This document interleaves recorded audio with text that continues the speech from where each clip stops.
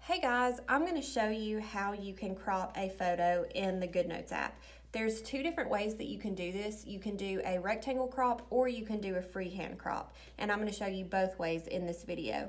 So first I'm going to show you the rectangle crop, and I'm going to use a set of stickers that I already have saved to my camera roll.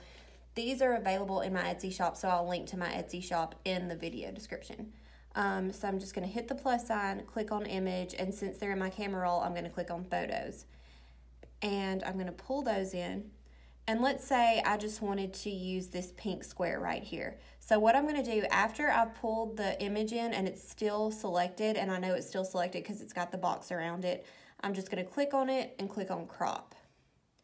And I'm going to come down here and I'm going to make sure rectangle is selected, and I'll see the box around it. And now I'm just going to move these lines and get them as close as I can to that pink box.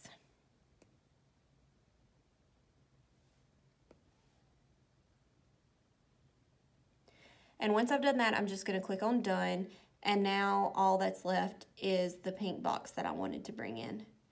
And so now I'm going to show you the freehand crop. The freehand crop works a little bit differently, but it does the same thing if you just want to bring in one part of a image. So for this, I'm going to bring in a set of stickers that I have saved to Dropbox, and these are also available in my Etsy shop. So I'm just going to click on the plus sign, click on image, and click on Dropbox.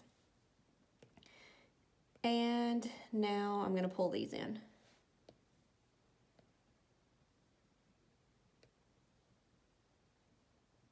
And this is a good example of an image that you would need to use the freehand crop for, because you know, some of these are placed close together. I had to do it that way so they would all fit on the same page in all 20 fonts. So that's why freehand crop is so awesome, because you couldn't do a perfect rectangle around these. You would have to draw a funky shape to get some of these to work. So anyway, now that I brought that in, the box is still around it, so I'm going to click on the image and then click on crop. And I'm going to come down here and select freehand. And let's say I just wanted to bring this anniversary sticker in this script font right here. So I would just draw a shape around it.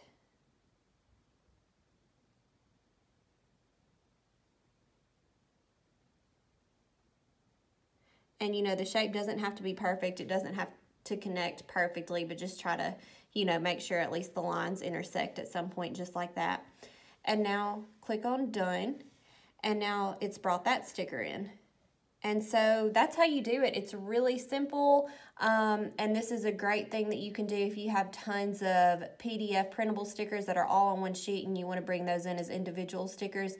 This is how you would do that. So feel free to contact me if you have any questions. You can find me on Facebook. You can contact me through my website. I will leave links to my website and my Facebook page and all of that in the video description. Thanks so much.